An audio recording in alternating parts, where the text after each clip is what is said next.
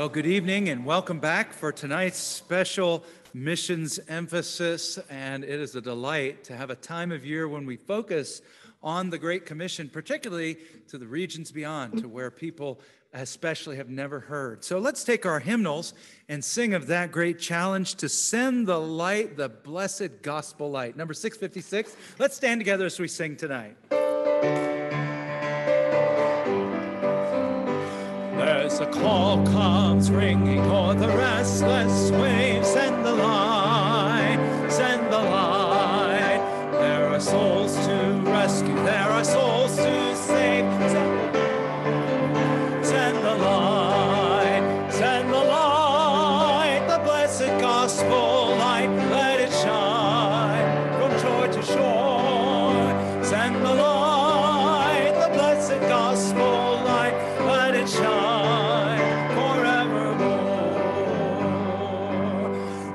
Heard the Macedonian call today, send the light,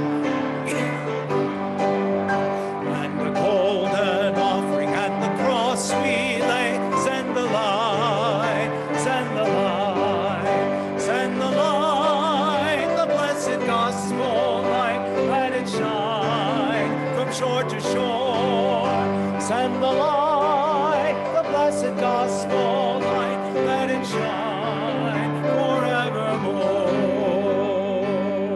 Let us pray that grace may ever wear on. Send the light and a Christ-like spirit everywhere be found. Send the light, send the light, send the light, the blessed gospel light. Let it shine from shore to shore. Send the light, the blessed gospel light. Let it shine forevermore. Amen. You may be seated, Pastor Brian.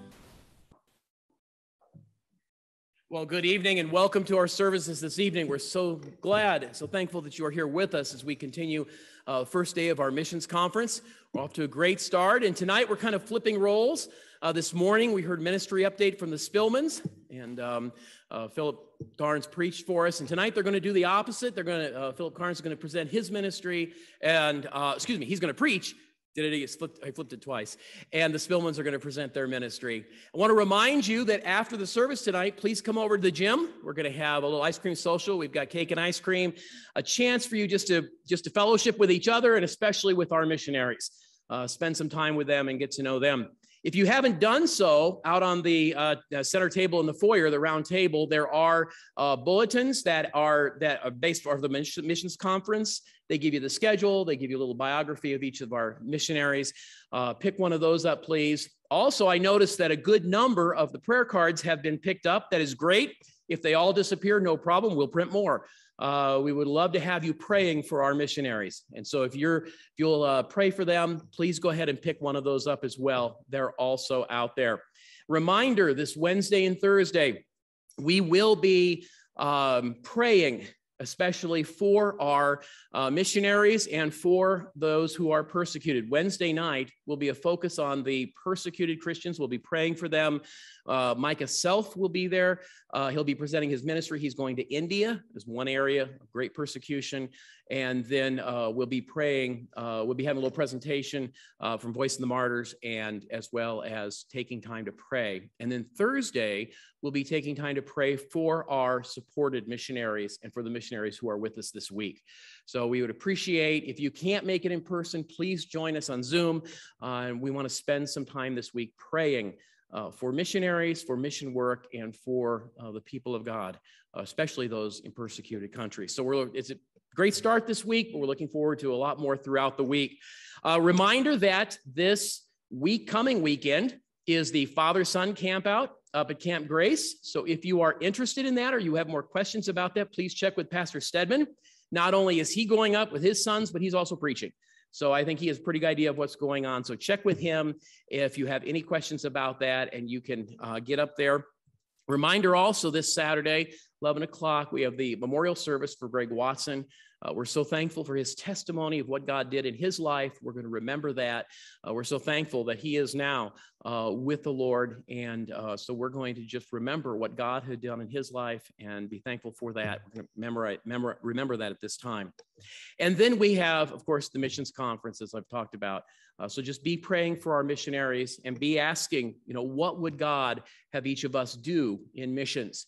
As I mentioned this morning in our ABF, it has been a time when we have seen God work in ways that are not explainable just from a human standpoint. We went through the pandemic. We were shut down for 2 months. We've had limited ability to do ministry, and we've had to change things. And through all of that, missions giving has increased. I was telling the class, I went back and looked. We have given more for special projects in missions in the last 12 months than we did in the previous 10 years. That is what God has been doing through us. And so thank you for that. We want to keep going. We took on 4 new missionaries this year in the midst of a pandemic with everything else that you would think would be working against you. God is obviously working with us and through us. We're so thankful for that. So we want to continue that. That's why our theme this week is faith in action. We are seeing the action, and we want all of us to be able to take that next step, whatever it might be. And part of that is getting to know those who are going out in the mission field. And this evening, we're going to have an update from the Spillmans. They're going to be sharing their ministry with us. So JJ, I'm going to invite you to come on up now and share with us the ministry. I think you have a video, do some presenting. So thank you for being with us. Thank you, Mel. Evening, folks. It's good to be with y'all. My name is JJ Spillman. I have with me my wife, Allison. Would you raise your hand? Hi, sweetie. Yeah, absolutely. That's my wife. We've been married a year and a half, a year and 5 months, and we started deputation in June. Last year, we're missionaries on our way to the country of Ukraine on deputation, and it's neat to see the way the Lord has worked through this last year. We would say that there are a lot of reasons maybe not to go on deputation yet, maybe to hold off, churches closed and that sort of thing. But the Lord really just opened the doors from day one when we started there at the very end of June that we've been able to have meetings, a very full schedule, praise the Lord, ever since. We're at 69% of the support we need to move to the field. And so it's exciting to see the Lord can, as questions asked, can the Lord furnish a table in the wilderness? The answer is he can. And he can also do it in the middle of COVID too, praise the Lord. And so we have a presentation video. Just want to share with you our testimonies really quickly. And after that, give you a short summary of where the Lord has called us to and a testimony along those lines.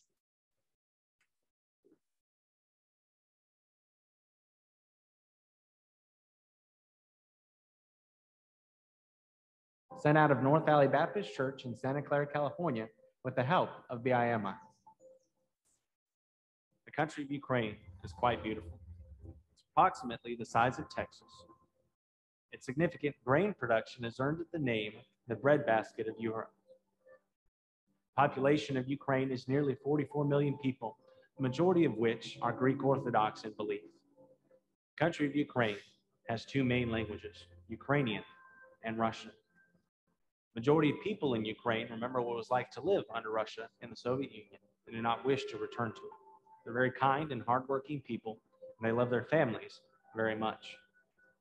Many of those in Ukraine have learned several different trades through the work that is available. They seek success on earth, but do not realize that success on earth will not guarantee them a spot in heaven. My family started attending church when I was 3 years old. At the age of 5, I made a profession of faith in Christ, but it wasn't until camp of my 7th grade year that I was finally convicted and I received Christ as my personal Lord and Savior. When I was in high school, we attended a youth conference at North Valley Baptist Church where God began working on my heart about surrendering to full-time Christian service.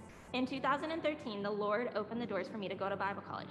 There, I was able to be a part of the bus route, soul winning, and many more opportunities to serve Christ. During my sophomore year of Bible college, the Lord began working on my heart about missions. It was not until our missions conference that the Lord truly spoke to me, and I was convicted about surrendering to full-time service on the mission field. After graduating college, I was able to work at Bible Baptist Church in Marysville, California as a school teacher. I was born to John and Don Spillman, veteran missionaries to the country of Ukraine. We moved there when I was 3.5, and at the age of 5, I trusted Christ as my personal Savior. I'm so thankful that I got to grow up in the ministry with my parents there in Ukraine. While in Ukraine, God began working on my heart to surrender to preach, and I did so during my junior year in high school. I did not know at the time, however, that God's plan for me was missions until I'd gotten to Bible college. And while at Bible college, God not only showed me that it was missions that he wanted me to serve him in, but also missions to my home country of Ukraine. One day while in a village, I was handing out invitations with my father for a revival service we were planning that evening. We stopped to speak to a lady who was working outside in her garden. When we had told her what the invitation was, she immediately rejected us and said that she did not want it. She was born Orthodox, would live Orthodox, and would one day die in Orthodox. I was so sad leaving her house that day because what she truly was saying was that she was born a sinner, she would live a sinner, and she would one day die a sinner without Christ. We held the service that night, and many folks came. Some drove in their cars, motorcycles. Some rode in horse-drawn carts over rough terrain for several miles just to come to church. The people of Ukraine are hungry and thirsty for the gospel. They just need someone who can take it to them. When I came back to the States to study at Bible college in 2014, a war was brewing in Ukraine.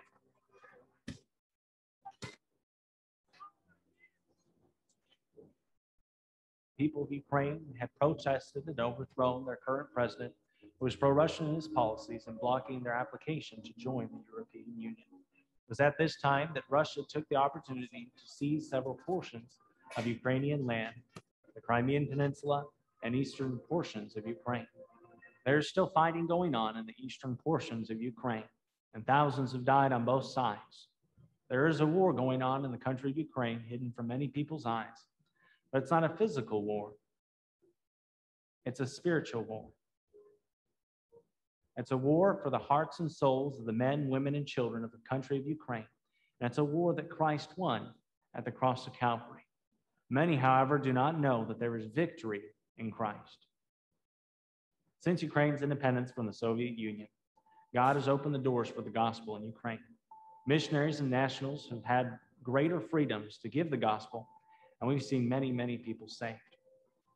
The problem is that there are so many that still do not know Christ as their personal Savior. Millions are lost in that country, and though they may have heard of the name of Jesus, they don't know what he can do to save their souls. There's still so much work to be done in the country of Ukraine, and the laborers are few. There's so many people dying each day that do not have the gospel in their city or village, and they need someone who would just take it to them. Would you please prayerfully consider supporting us as we go to reach the lost in Ukraine?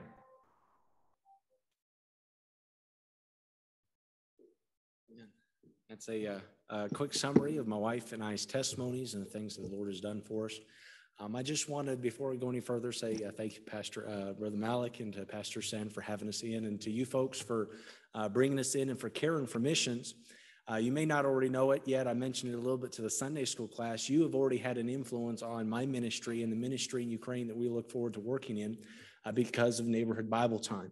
Lord used that program very extensively in my life and opened the doors through that to be able to go to Ukraine and Russia and do Bible clubs. And just to share really quickly, in Ukraine, the idea of Baptist carries, for the most part, at least when my folks first got there, a very negative connotation.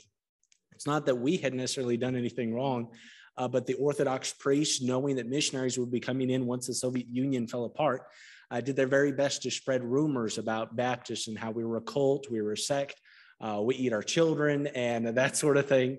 And they did their very best to spread those. And for the longest time, you would not be able to get a child even come into a Baptist church just to visit. The idea of having a Bible club inside would not have worked over there at all until the summer the Lord used us to bring Neighborhood Bible Time over there.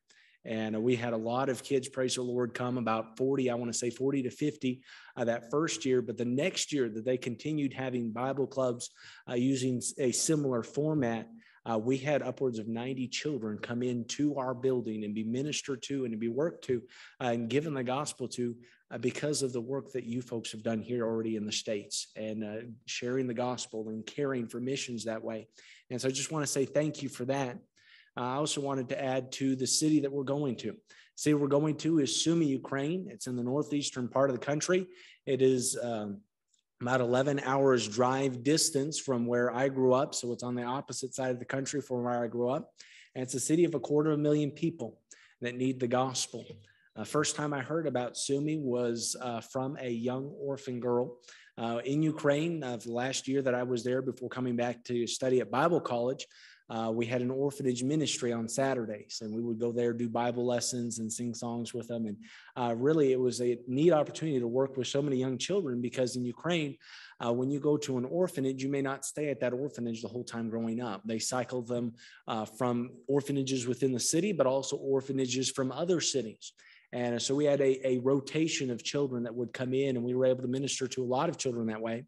Well, there was this one girl about 8 years old. She came in, immediately fell in love with the workers, was there faithfully every Saturday, singing the songs, learning the lessons. And one Saturday, she met us at the gate. I met all the workers at the gate, and she said, "Mr. JJ, Mr. JJ." I said, what is it? And I used her name, and she said, "I'm leaving." I thought, okay, this is good news, right? She's moving. She's probably getting adopted. She's a cheery child. Who wouldn't want to adopt her? I said, okay, are you getting adopted? What's going on? And she looked up at me and she said, "No, I'm not getting adopted, but they're moving me back to the city that I was born in, Sumy, Ukraine. I have an orphanage up there. Would you please come visit me in Sumy?" And my heart sunk. I'd never heard of the city before. I didn't know necessarily what she was talking about. But I did know this, is she wanted someone to love her, and she wanted someone to be there for her. And I couldn't do that, but I knew the Lord could. And a couple of years after being in Bible college, I was praying. I knew the Lord had already called me to go back to Ukraine, and was praying, "Lord, where do you want me to go?" And a trio got up and sang a song. It's called "Tell Me of God's Love One More Time." It's a story about a child who wants to hear the story of the gospel one more time, how someone so incredible like Jesus would love them so much that he would leave heaven just to come and die. There was nothing down here for Jesus to gain except for you and me. He had everything. And thousands of years before you or I were born, he chose to give all of that up so that he could come and pay the penalty for our sin because of how much he loved us. And when I was thinking about that song and the love that was in that song, her image popped up in my mind. Would you please come to Sumy? Would you please come to Sumy? And I felt like I said, okay, Lord, I think you're pretty clear. The message is clear. You want me to go to Sumy, Ukraine. And it's been delightful to see how the Lord has prepared the way for us. I'd never been there, but this summer, my wife and I, we both were able to take a survey trip, and that was one of the cities we got to visit. We have pictures of it there on the back in our table in our photo book if you'd like to come look and see a little bit of what Sumy looks like. And we just really appreciate your prayers as we continue deputation to get over there, Lord willing, in May next year.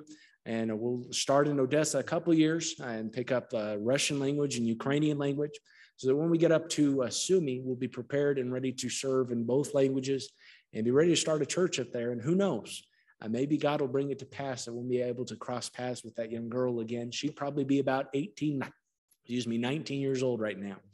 And so she's already out of the system, and she's in a very dark world over there.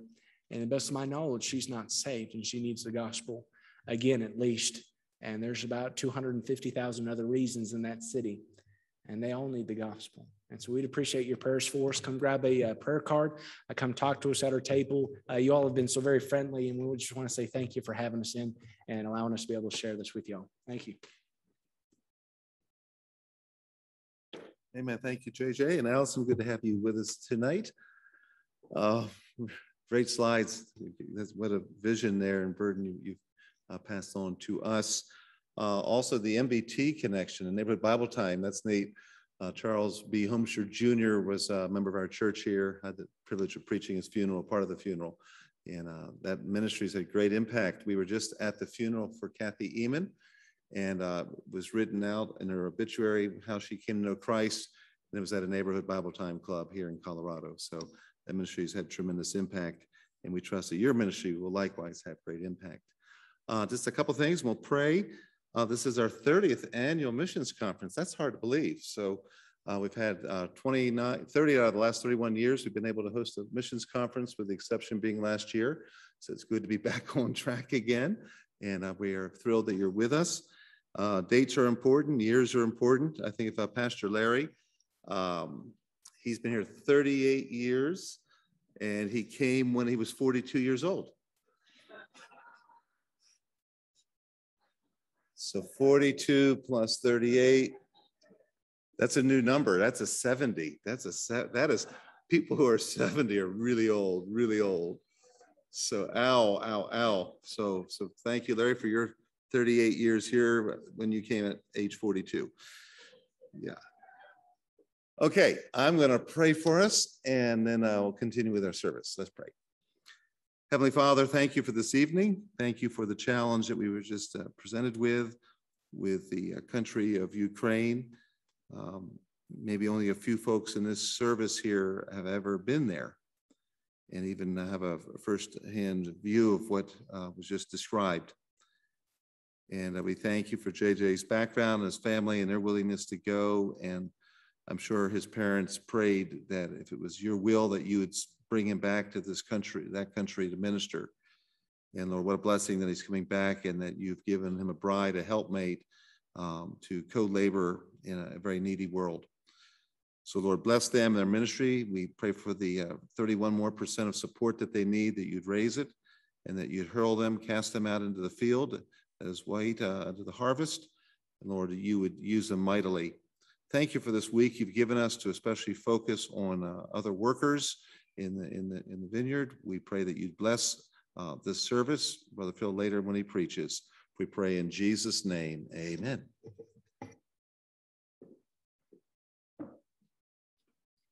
Well, I just wanted to say, Pastor Larry, you're looking really good for 80. So one of the things that we did last year that we started, it was primarily because of COVID, but it's something that really was not only well received, but I think it was something that worked out very well, was to hear from our missionaries via video, our supported missionaries. And so tonight we're going to get the first of those. We've got 4 or 5 lined up for this year, for this week. And tonight we're going to hear from Dan Baker in Australia. And so if you're not aware of it, he'll probably present this. If you're not aware of it, the government has just told them they're going to lose their church building because they want to widen the highway that's there. And they're trying to work out whether they're going to be paid for it or whether they're getting a new building or whatever it is. That's definitely a prayer request, but they have a lot that's going on there. So if we could see the update for the Bakers.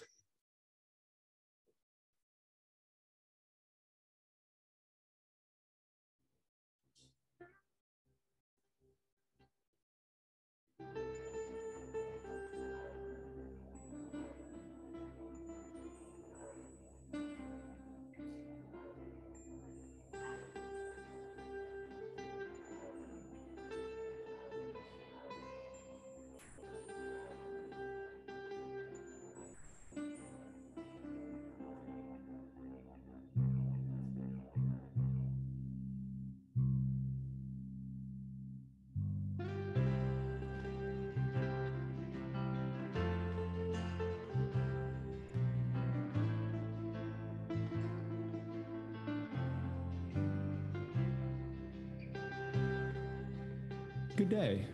We are the Bakers, Dan, Amy, Josh, Emma, and Genevieve, serving the Lord in Cairns, Queensland, Australia.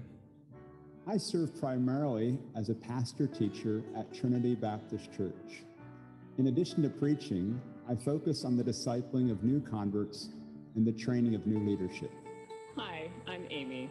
I'm homeschooling and doing distance education with our 3 children, Josh, Emma, and Genevieve.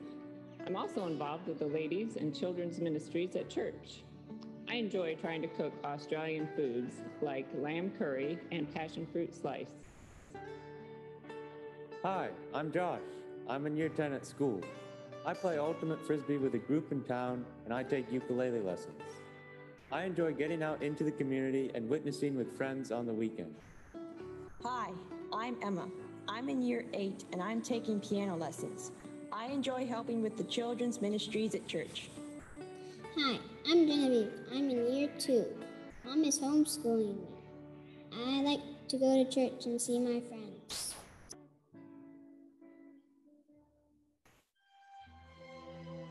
December of 2016, God led our family 14,000 miles from the temperate east coast of the U.S. to the tropical northeast coast of Australia. For our first 18 months in Australia, we lived in the small oceanside town of Cardwell with a population of 1,250. We ministered there at Cardwell Baptist Church under Tracy and Debbie Minnick. Pastor Minnick graciously allowed me to share the preaching and teaching load in the adult services. He also taught me how to do youth group and teach religious education classes in the public schools. During 2017, we began a weekly Bible study for migrant farm workers from Vanuatu who came to our area for seasonal work on the banana farms. On the family side, Josh and Emma loved going to school on Fridays at a small Christian school 40 minutes away, while I homeschooled them the other 4 days of the week under the school's direction. During our time in Cardwell, we learned the ins and outs of Queensland's rural culture and ministry. In July of 2018, under the guidance of our mission board, GFA, we moved to the city of Karnes with a population of 150,000. Karnes is situated between the Great Barrier Reef and the mountainous rainforest. We currently minister at Trinity Baptist Church under the direction of Pastor Stephen Mock. Since 2005, Pastor Mock's vision for the greater Karnes region has been to plant a church. My burden to see believers developed and trained for ministry, whether to full-time or lay ministry, goes hand in hand with Pastor Mock's vision of church planting. To train believers, I've already facilitated various classes like hermeneutics and Old Testament survey. An older man in the church, Simon, took these classes with me. Simon faithfully serves as the church cleaner, engages in the weekly evangelism ministry, and contributes to the men's Bible study. He also preaches at times on Wednesday nights. He's always hungry to further his understanding of God's Word and to handle it accurately. Nathan also took classes with me. Nathan is currently training as an auto electrical apprentice, and he desires to learn to be able to preach the Word effectively. Nathan currently ministers in our youth group through leading games and teaching the juniors class. I'm regularly preaching in our Sunday and Wednesday services, and occasionally teaching in our youth group. At church, I've taught and assisted in the bi-weekly ladies' Bible study, as well as teaching the children in Sunday school. I am blessed when the ladies and children grow in their understanding of the Word. On the home front, I've been homeschooling our children through our state of Queensland, and now I'm continuing to homeschool Genevieve while supervising Josh and Emma in the high school distance education program of a Christian school. In 2020, I was diagnosed with cancer, but praise the Lord, after having surgery, I was declared cancer-free. I thank God for His mercy to me in this. Perhaps the most exciting aspect of ministry at Trinity Baptist Church is discipling people. I've been able to be involved in discipling men like Ryan and Ralph. Ryan grew up at Trinity, but as a young adult, he lived in sin far from God. Then, in 2019, he turned from his sins and accepted Christ as his Savior. In 2020, he was baptized and joined the church. During this time, he brought his friend Ralph with him to church, and Ralph repented of his sins and called on Christ for salvation. These two young men witness in their secular workplaces and are always asking for prayer for their unsaved workmates and family members. It's been a joy to see these men grow in the Lord.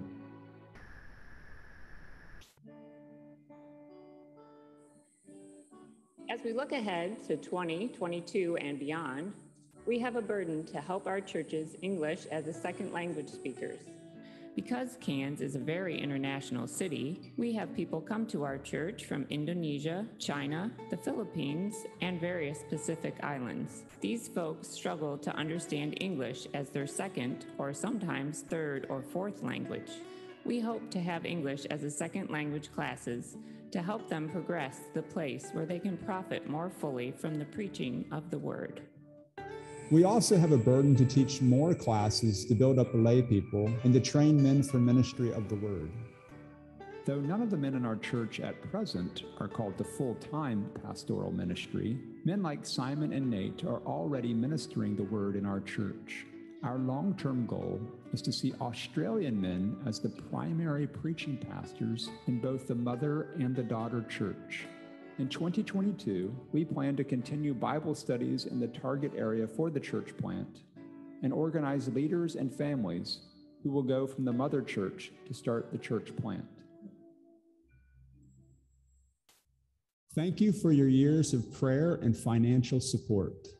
We desperately need even more intercession if we want to see the Lord visibly work and bless our service to Christ. God led us to Australia, and he continues to lead us as we minister here. Colossians 1:28-29 beautifully states our purpose for ministry. As Paul did, so we seek to do.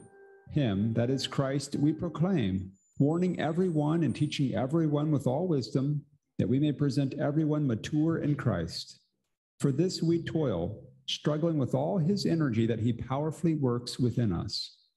We covet your prayers for God to energize us as we seek to make disciples for him in Cairns, Australia.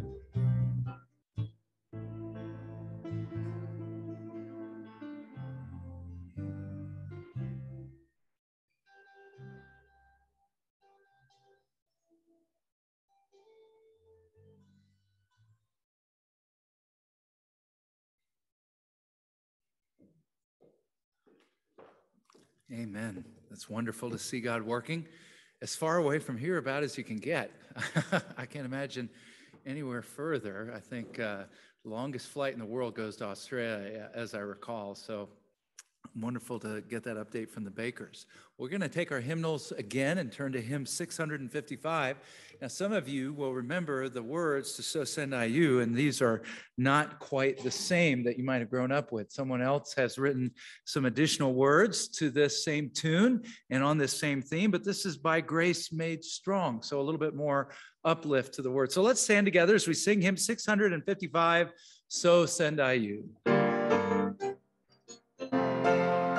So send I you, by grace made strong to triumph, o'er hosts of hell, o'er darkness, death, and sin, my name to bear, and in that name to conquer. So send I you, my victory to win. So send I you, to take to souls in bondage the word of truth that sets the captive free, of sin to loose less debtors. So send I you, to bring the lost to me. So send I you, my strength to know in weakness, my joy in grief, my perfect peace in pain, to prove my power, my grace, my promised presence. So send I you, eternal fruit to gain. So send I you, to bear my cross with patience, and then one day with joy to lay it down, to hear my voice, well done, my faithful servant, come share my throne, my kingdom and my crown. Amen. You may be seated. Pastor Larry and Karen will come and minister to us.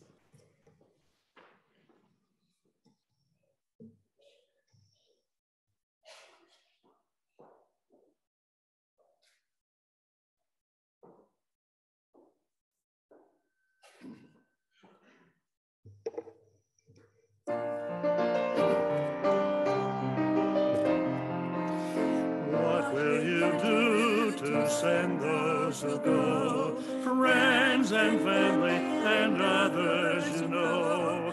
What will you do to lift them in prayer, pleading with God their burdens to bear? What will you do for missions? Now is the time we must not delay. Jesus may come before the day's done. What will you do today? What you will do to others seems odd, compelled to take the gospel abroad, waiting on God to go to the poor. Have you reached out to your neighbor next door? What will you do for missions?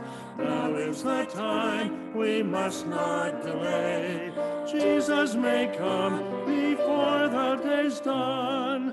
What will you do today?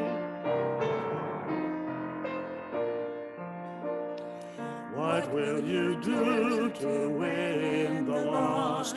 Time and efforts your means to exhaust. What will you give of that you can't keep? Rather to gain in heaven to reap. What will you do for missions? Now is the time, we must not delay. Jesus may come before the day's done. What will you do today?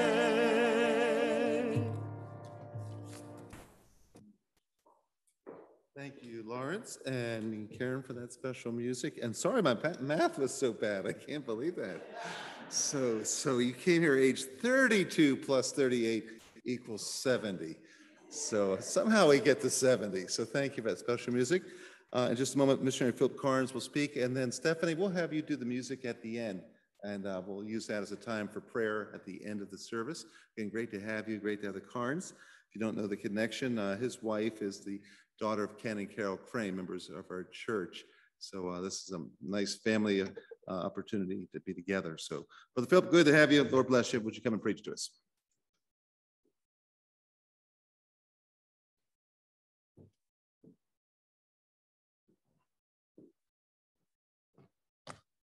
Oh, good evening. Good to see you all again here. After Brother JJ's video and introduction, I almost feel like I should say amen and go have ice cream. We'll go ahead and share what God's put on my heart for tonight. So, be looking at Luke 9:56 through 62, for those who wish to follow along. Luke 9:56 through 62. So during my first summer volunteering with MFI, is on my first trip to Haiti. It was a planned overnight, so I got to see some of the places that I'd be serving in the future that I didn't know I'd be there yet. And we're spending the night at one of the mission houses. And there are a couple of things I remember from that night. It'd been a really long day. We're tired. I was bunking with the captain that I'd been flying with that day. I remember a bullet hole in the window over my bed and a long conversation that we had about missions. He was kind of hoping I'd join up at some point with missionary flights. He didn't want to see all the training I'd had go to waste, is what he'd said later on. But one line that stuck with me from that conversation that night was, Phil, there's some who talk of faith, and then there are those who step out and walk by faith. That was almost 18 years ago. It still sticks in my mind. Jesus had a lot of disciples that were called to walk by faith. The 12 come to mind right away, his closest friends. But there are others that followed him from town to town. The Bible doesn't always speak very much about them, but you hear that they're there. I'd like to stop and look at some of the ones that Luke talks about here in this passage.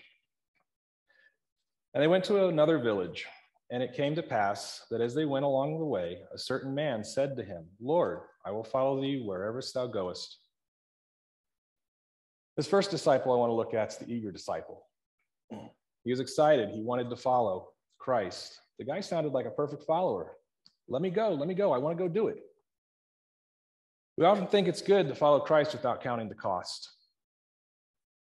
Many times that's even discussed in church, and there are times where that needs to happen, where you just follow with what God tells you to do and don't think about it. Oftentimes in a long-term situation, if you leave and they don't count the cost, you can end up disillusioned in the long run because it sounded fun when it started, but then you get into it and realize it's a lot of hard work. Jesus had some pretty straight words for him to say. We see that in the next verse, that he said to him, "Foxes have holes and birds of the air have nests, but the Son of Man has nowhere to lay his head."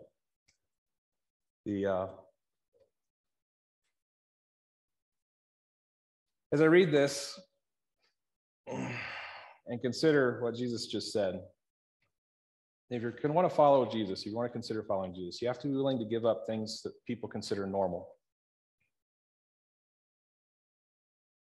Things like a home sometimes a normal income, and at times a normal place to work.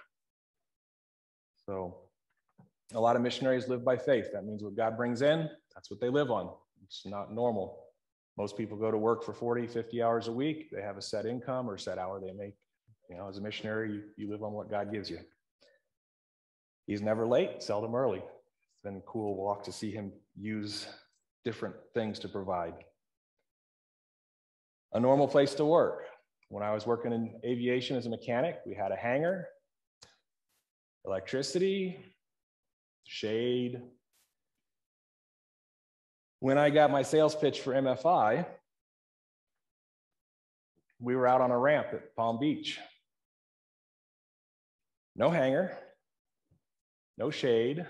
We had one electrical cord through a fence, one garden hose through a fence that a flight school had generously allowed us to use because the airport commission had taken away the office that MFI had at the time at the airport.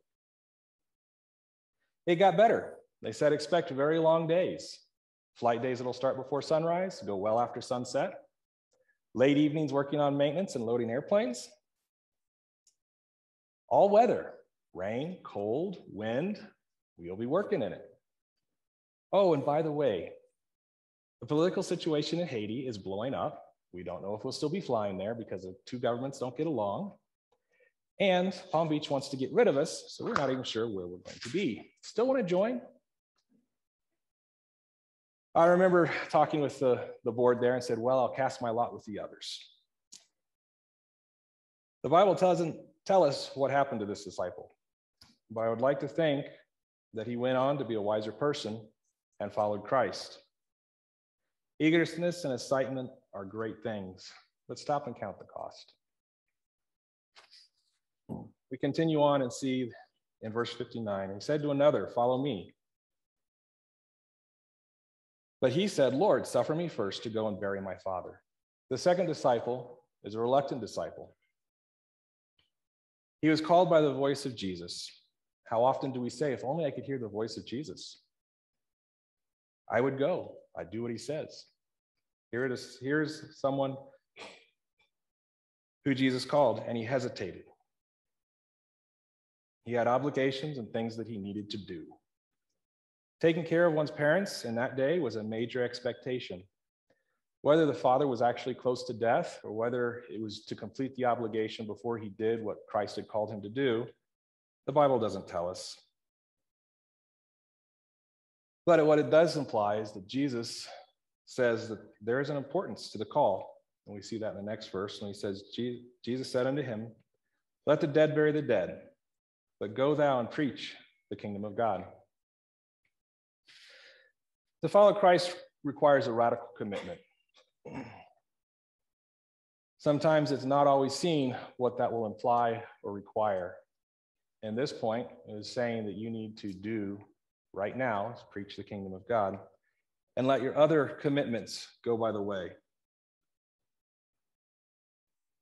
I used to equate preach with pastor. Everyone calls the pastor preacher. So when I kept hearing go and preach the kingdom, I kept going, no, that's not what I'm called to do. That's not what I need to do. I had a professor that every morning he'd walk into class and go, we're all called to preach. And I'd sit there and go, I don't know. I learned and studied the word preach. It could also be translated proclaim or to carry a message. So yes, we're all called to preach. We all have a message to share. Sometimes we think about it, sometimes we don't.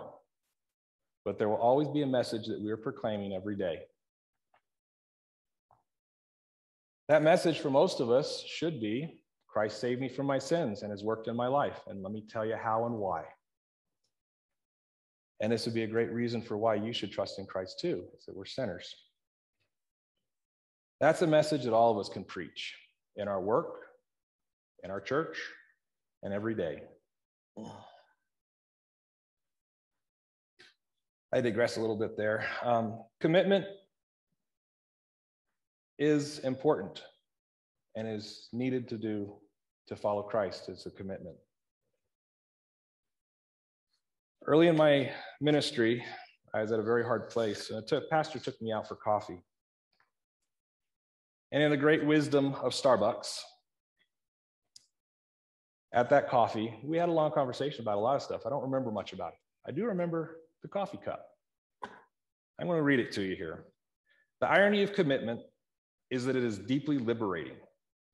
In work, in play, in love, the act frees you from the tyranny of your own internal critic, from the fear that likes to dress itself up and parade around as rational hesitation. To commit is to remove your head as the barrier from your life. No, it's not exactly scripture, but at the time, that's kind of what I needed to hear. I was at a point where I was really struggling with living by faith, continuing on, staying and going on with missionary flights. And everything in my head was rational. It made sense to me.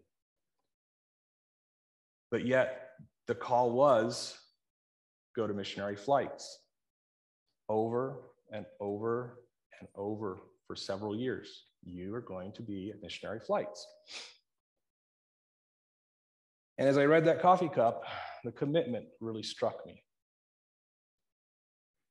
And God's like, I haven't released you. Commitment, an insane commitment. It removes all those other doubts, all those other hesitations to follow and do what God's called you. Being a disciple means being committed and all in. Verse 61, we see another disciple that is standing before Christ. And Christ in verse 61 says, he comes to him and says, I will follow thee, but let me first go and bid farewell, which are at my house. I will follow you, Christ, but first. Sound familiar to anyone? I'll follow you, but first, let me make some money. But first, I want to get married. But first, I want to have kids. But first, I want to raise the kids. I want to retire. Then I'll follow Christ, or then I'll do what Christ has called me to do. Or I'll get involved with ministry then. I get to meet a lot of people, Christians around, some Christians, some not. But for the Christians I meet, some of them, several of them say, wow, what did you get into? How did you get into that? I meet him at the hangar, I meet him on the street, I meet him at air shows. And as we talk, discuss how I got into it, and what I do. Sorry, it's been falling off here. Different questions come up, different discussions that we do or we speak with. And we watch them shake their head and start to walk away. Because when rubber meets the road, it can be difficult. It is difficult. A lot of them will have the same combinations of I want to do this first, or I have to take care of this, but it comes down to that faith that I'm going to commit to what Christ has called us to do, and I'm going to go do it. The but first people, their conversations a lot of times haunt with me. I'll hear it in my head at night because they're the ones that you talk with and they seem so interested and so so curious, so excited about it. But they walk away. One of the conversations that's hung in my head now for several years, I was at an air show and was talking with another pilot for a major airline, and he sounded so good.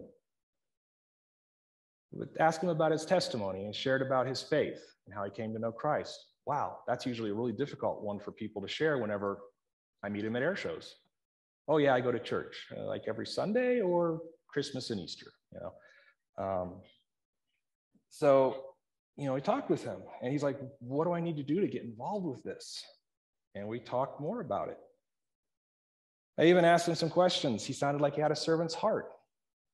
Another thing that's not always common. You ask guys, so what if you're not doing airplane stuff? Let's say it's a Wednesday and we got to sweep the floor, or the toilet's broken. We got to go change the macerator pump. And oh, by the way, it's still full. Get a coffee cup out and dip it out. He didn't flinch at that. He's like, well, that's what it takes to get done. He sounded so good. As we got toward the end of the conversation, I said, so when did you want to do this? He said, oh, when I retire. And I asked, so you ever think about retiring early? Nope. He turned around and walked away, almost that fast. It's like, oh, wow. Because when he retires, he's going to be the age at which we start to retire out at MFI. And so it's like, you know, I'm not real fast on my feet when it comes to comebacks, puns, and all that. But as I thought about it, it's like, wait, don't go. There's so much more here that you'll miss out on. So much more important than whatever money you're going to make, whatever you're going to be doing. But first, let me do this. But when I retire, don't miss out on what the Lord's doing. When the Lord calls or opens a door in front of you and you feel like you're being tugged into it, that's the time to say yes. Anytime you put a but in front of it, things start to slow down. Yes, count the cost. But when God opens the door, there should be no buts. Follow through and see where he takes you. There's so much more than you can imagine, walking by faith and following where Christ takes you.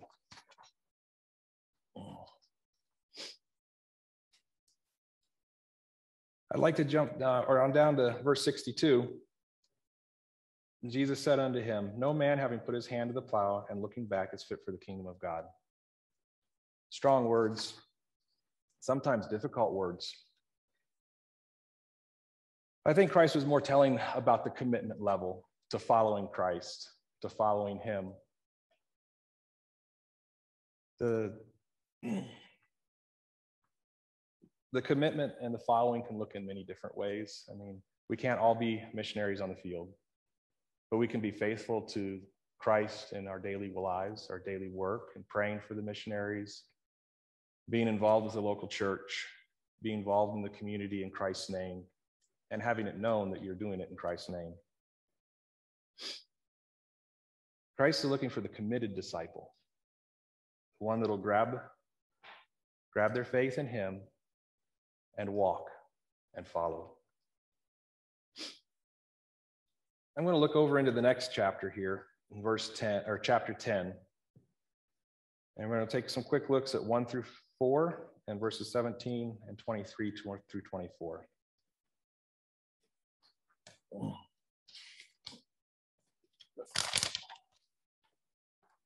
Lost a page. After these things, the disciples that Christ was talking with, the Lord appointed 70 also and sent them 2 by 2 before his face into every city and place whither himself would come. And he said unto them, the harvest is truly great, but the laborers are few. Pray ye therefore the Lord of the harvest, that he would send forth laborers into his harvest. It's a great missions conference verse. I've heard it many times. Even here, I've heard it at least twice today. And it is true. The fields are ripe and hungry for the good news of Jesus. Pray the laborers to go forth. That's the hard part. Again, but let me first. And it sounds good in the head. Sometimes you have to take your head out of the picture and just commit. He sent them out 2 by 2. I think that's kind of an important piece too. 2 people together are so much stronger than just one. The Christian walk, the Christian life is not a solo operation. You know, the Bible tells us not to forsake the gathering of believers. We see here Christ sent them out 2 by 2. He did that another time in the Bible, sending them out 2 by 2. There's great assurance and help when you have a second person next to you that you can work with. A little bit of a rabbit trail there. Jesus continued saying, go your ways, and behold, I send you forth as lambs among wolves. Carry neither purse, nor scrip, nor shoes, and salute no man by the way. On this mission, Christ sent him out by faith. Don't take any money with you. Don't carry your purse. Don't take extra clothes.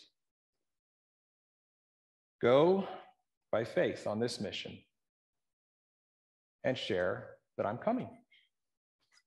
I'm going to skip down a few verses to verse 17.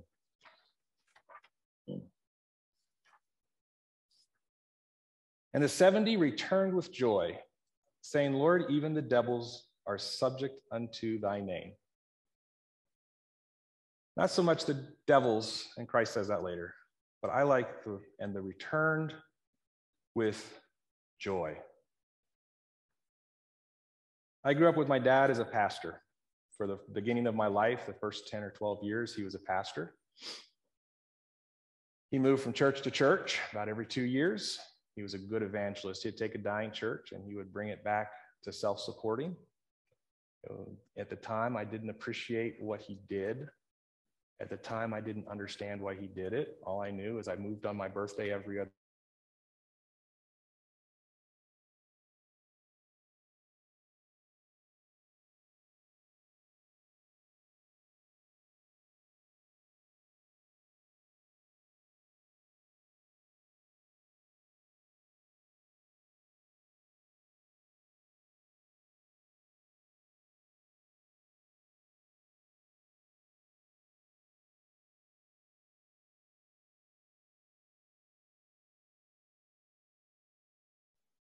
because there was a joy.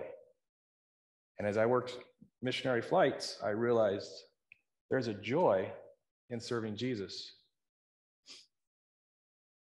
As he'd had missionaries come through his church, it may be misperception on my part, but what I remembered the most was suffering.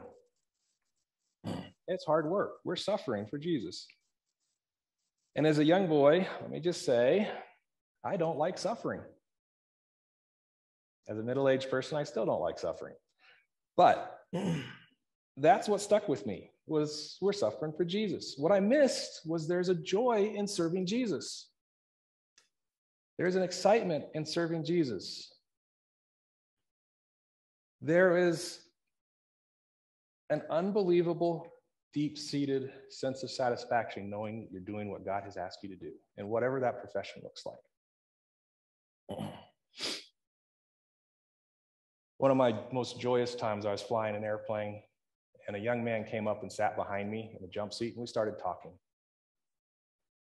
And as we talked, I realized that he came from a Catholic background. And as we talked some more, I asked him, well, not to be mean, but how does the Catholic Church say that you're saved? He answered, I'm not sure you can know. Oh, okay. So I pulled up my Bible on the iPad. I pulled up some scripture, and I handed it to him. I said, can you read this? And he took a lot longer than I thought he would. He read the whole chapter. And he looked up, and his eyes were shining. He said, I never knew I could know. And I showed him some more passages about salvation and faith in Christ. And as he left the cockpit, he was just like, I never knew I could know that I'm saved. And to see the joy and the excitement in his face as he came to know that he could know Jesus for himself and be saved from his sins and know he's saved from his sins. was just incredible to see that in his face and to see how God worked there. There is a joy in serving Jesus. I think that gets left out so much, is that there's a joy. Is it hard work? Yes. Is it happiness? Not always. Joy is not happiness. Like I said, joy is a deep-seated knowledge that you're doing what God has called you to do, a satisfaction in what you do.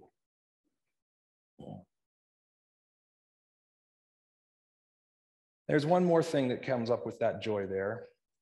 And in verse 23, we see, and he turned him unto his disciples, and he said privately, blessed are the eyes which see the things that you have seen.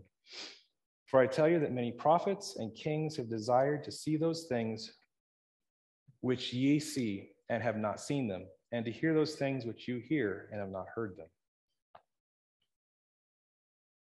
The New Testament hadn't been written yet. The prophets, the kings, had the prophecies of the Old Testament, beginning with Moses, of the Messiah to come.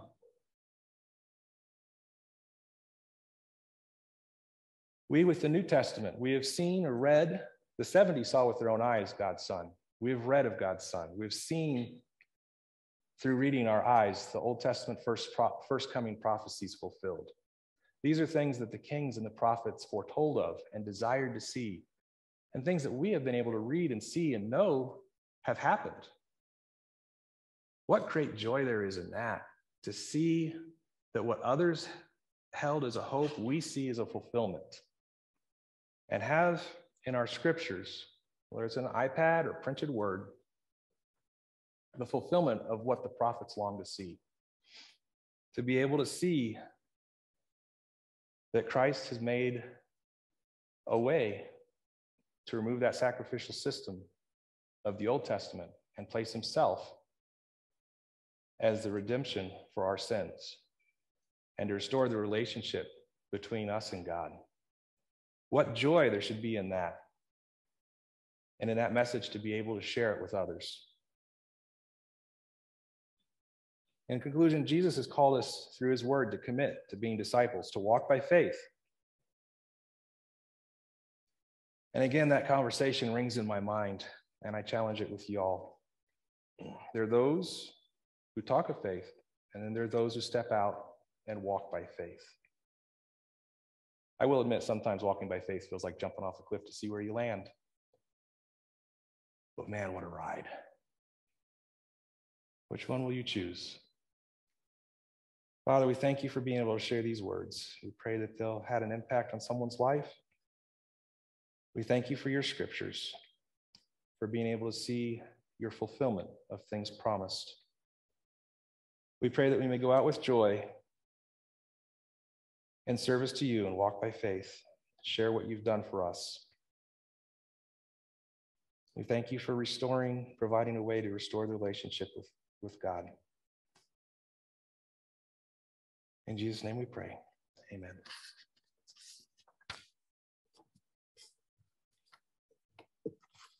Thank you so much. All his notes, it looks like a cockpit up here. Thank you so much for the message. Spot on. I just have a few words underlined. Verse 59, verse 61, me first, me first. The problem with missions where it's not doing what it should be, where we don't have the impact, is when we have that focus, me first, me first. The work does not go forward when that's your focus, but when you seek him first and his kingdom and his righteousness, then things go forward. And then the passage that Phil just covered, I have three other words just underlined, classic missionary words. In verse 2, pray. Pray ye therefore that the Lord of the harvest would send forth laborers. Pray. It's amazing. We seek to borrow the world's recruiting methods for getting people to get involved and to work and be missionaries. But the best recruiting process is prayer, seeking the Lord. And he is very good at nudging people's hearts, working in people's hearts for them to willing to do of his good pleasure and to serve. We do need to pray to the Lord of the harvest. So the word pray, and then you have verse 3, which Phil just covered, go your ways. And it's not going to be easy. And I really appreciate the emphasis that he gave us tonight, that got to count the cost. You got to be committed. This is not easy. There are obstacles, there are wolves, there are going to be adversaries and challenges, but we need to go. We need to go. And then finally, verse 7 there, I have the little word give underlined.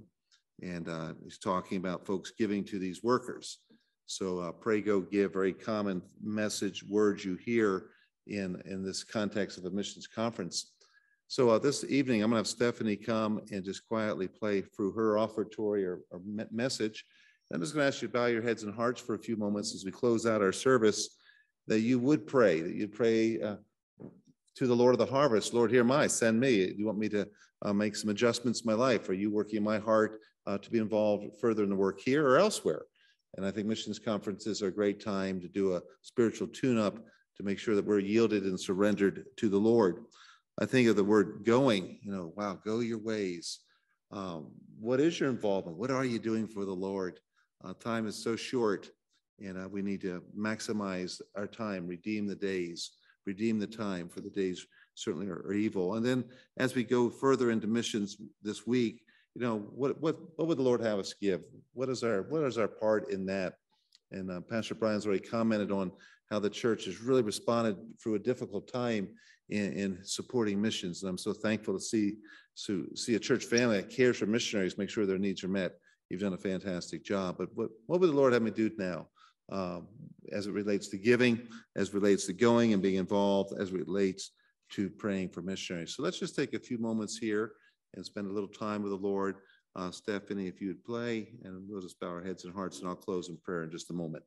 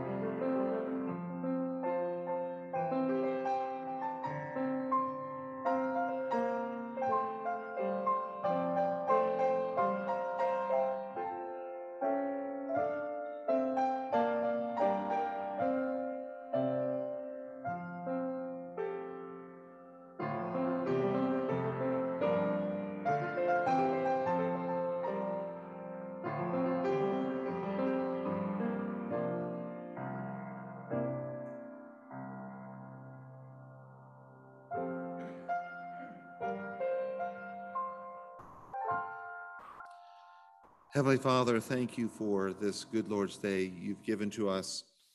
We thank you for this passage that was shared with us this evening. And Lord, how often we give excuses before you as to why we can't serve or why we have such limitations. And Lord, we see that we put ourselves first, me first, and we do not fulfill what you've created us to do. So Lord, forgive us for our failures. Forgive us for our shortcomings, our sin, where we have missed the opportunities that bring such joy to your heart and actually joy to the servant, as was just illustrated in the message. Lord, you've told us the best recruiting tool method is prayer, and to pray to you that you would work in people's hearts and to send them forth into the work. And Lord, there's so many needs here and around the world, and may we be diligent to pray. We think of Northwest Baptist Missions right now with Pastor Ron Eamon losing his wife, and she played such a significant role in the mission.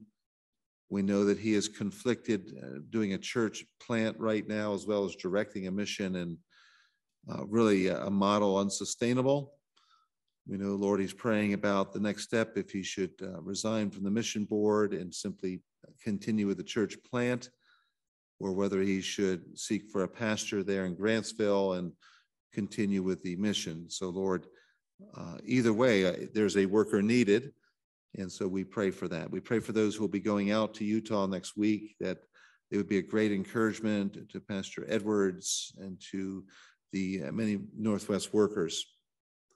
Lord, we've been praying for campus ministries here, that you would work in hearts, and that we would see you put it in someone's heart to lead a campus ministry here at the Mines or at CU or the Front Range. Thank you for the young college student who just came and said that you're working in his heart to start a cross impact at the Mines. We pray, Lord, that if that is your will, that this young man would fully count the cost and would be willing to unashamedly preach the gospel and organize Bible studies there on the campus, where there are those who would oppose a biblical worldview, a Christian worldview of origins, of life, of salvation. So, Lord, we pray for workers there on these campuses. We think of church plants that are needed, in the need of workers. We know that there are churches without pastors, and you've told us here to pray for that, for you to send forth the laborers. And so, Lord, if we're lacking workers, may we pray. You've told us to go, and you didn't paint a picture that was unrealistic. You told us that when we go, there will be wolves that will want to devour the sheep and shepherds. And so we know that we're going out into a ferocious war, a conflict. But thank you for giving us the necessary armor to put on, so that we don't have to be taken out of the work by some fiery dart hitting our vital spiritual organs. So, Lord, help us to go, help us to be as wise as a serpent, harmless as a dove. We know that likely if your son tarries, that things are only going to escalate in persecution towards Christians. So help us be bold, help us be unashamed, help us, Lord, to go. When it comes to giving, may we be faithful. When there's a need and you tug on our heart, may we respond, may we trust you. We ask that you would increase our faith. I pray, Lord, for this church, that we would do things where we're just trusting you, and that we would see you do exceedingly and abundantly above anything we ask or pray, according to the power that worketh in us. Help us, Lord, not just simply to attempt ministries that are within our budgets and within our abilities and within our experiences. May we trust you to do great things, things beyond our capacity that you've created. Lord, help us here to set aside the me first. Help us, Lord, to pray. Help us to go, and help us to give. Lord, bless our fellowship here tonight down in the gym. May this be a sweet time with our missionary guests and with one another. Again, thank you for this good day you've given us. In Jesus' name, amen. Well, folks, thank you so much for coming. We're going to have our missionaries work their way down to the gym ahead of us. And then if your schedules have been carved out to join us, please join us tonight for refreshments down in the gym. And please get a chance to say hi to our missionaries. You are dismissed.